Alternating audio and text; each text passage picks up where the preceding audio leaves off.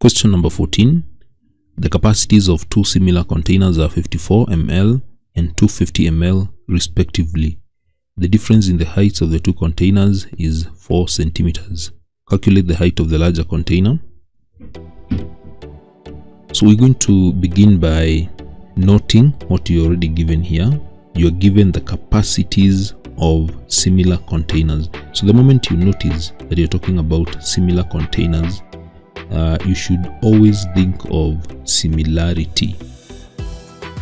And when you are solving questions on similarity and you're given capacity, you should notice that capacity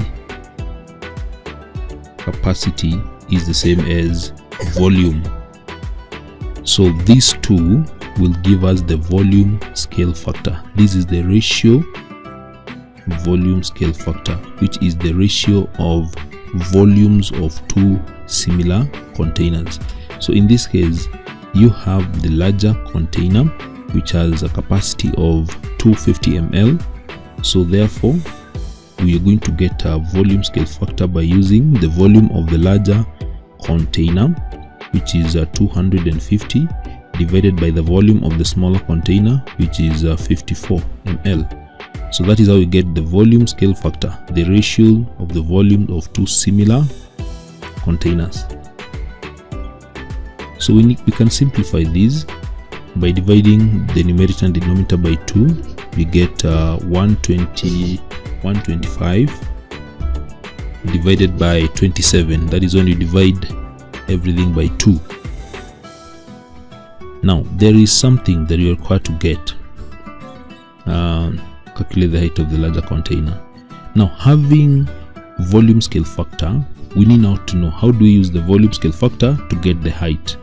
The height is the length, and in similarity we get the length of two similar figures by using the linear scale factor.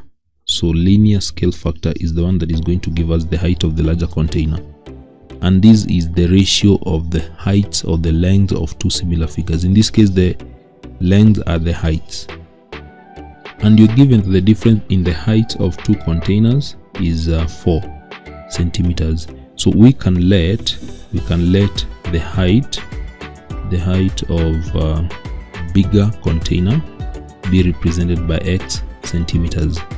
Then, since the difference in the height of the two is 4, we can say the height of the small container will be x minus 4, because the difference between them is 4 centimeters.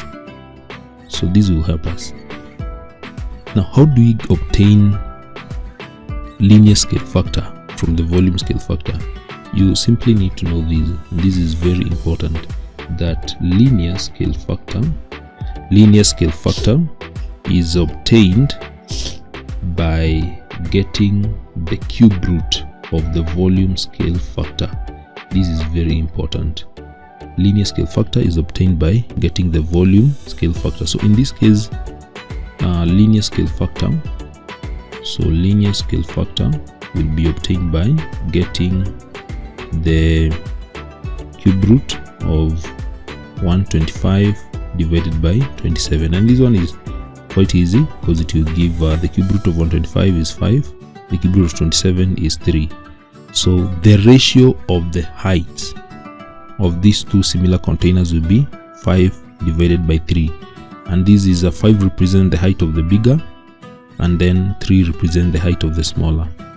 So we can say, because we let the height of the big container to be x, so the height of the bigger container, which is x centimeters, divided by the height of the smaller one, x minus x subtract 4, should give us the linear scale factor, which is the big over small. Notice that you're using the height of the bigger, which is 5, is the linear scale factor, by 3.